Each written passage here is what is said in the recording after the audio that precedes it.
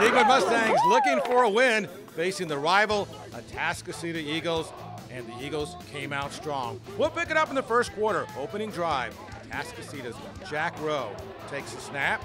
He keeps it around the right side, and Rowe goes 22 yards, touchdown, easy, 7-0 Eagles.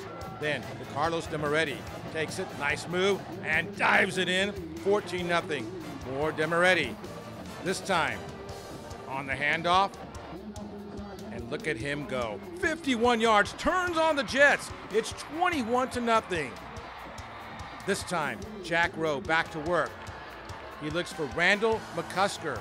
He makes a catch, breaks a tackle, stays on his feet, and it's 28-0 as he gets in for the touchdown.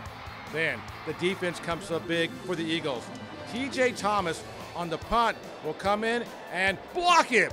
Corey Edwards then tracks it down, picks it up, and scores, and it's 35-0. We're still in the first half.